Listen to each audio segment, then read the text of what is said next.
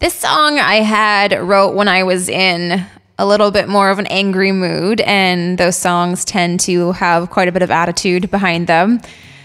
In 2015, I had recorded my debut album, and I was looking for support within the music industry to help promote it.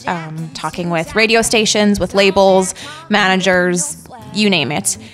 And it was during the whole, bro country phase where girls were really fighting for spots at radio, spots with labels. It was just very risky for someone to get behind promoting a female artist because radio wasn't playing them, and they weren't playing them because the fans weren't wanting to listen to them. So it was such a sad time in the music industry. Things are getting better, but there's still a long ways to go.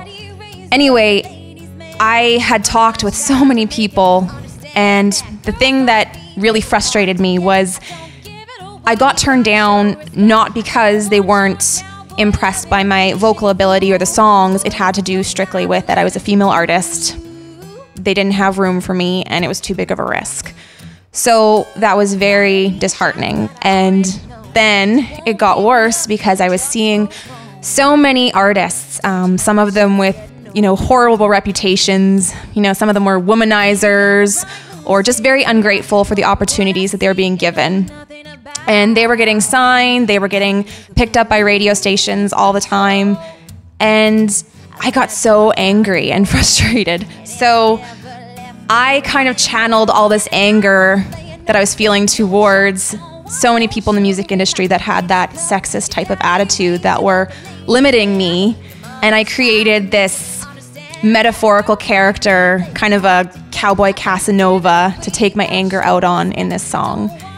And then, in the grander scheme of things, I wanted the song to be relatable to my listeners. So I thought, well, what girl hasn't had that type of guy come hit on them in the bar who thinks they have total control of the situation and they're just a creep? Or maybe they have that kind of guy that they work with in the office that just treats them horrible, and you need to stand up to those kind of guys and take control of a situation. So this song is called Hard to Get.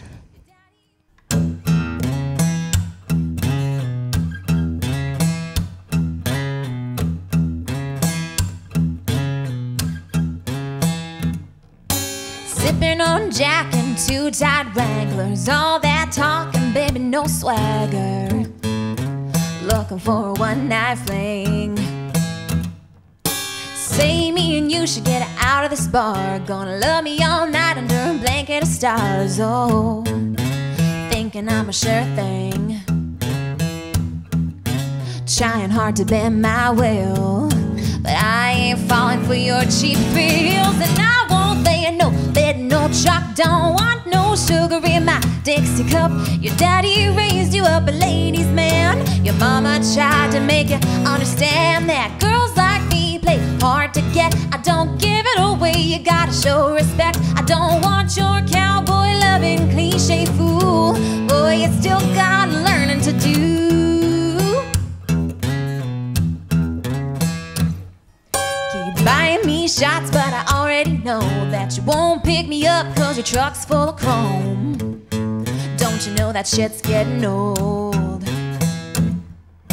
You think you got the right moves figured out, but from what I see, you know nothing about how to make a girl lose control.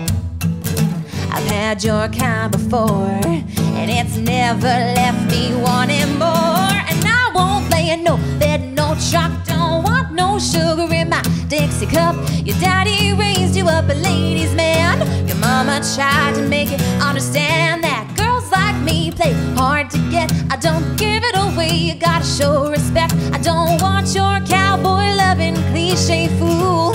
Boy, you still got learning to do. Boy, you think you're gonna run the world, but at the end of the day, you're gonna run it by a girl. Sit on down, boy, you're about to get tired when it comes to me. I call the shots, and I won't lay in no bed, no chalk. Don't want no sugar in my Dixie cup. Your daddy raised you up a ladies' man. Your mama, she tried to make you understand that girls like me play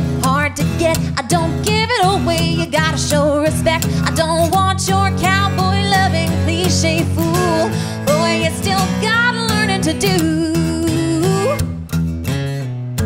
Oh, you still got learning to do.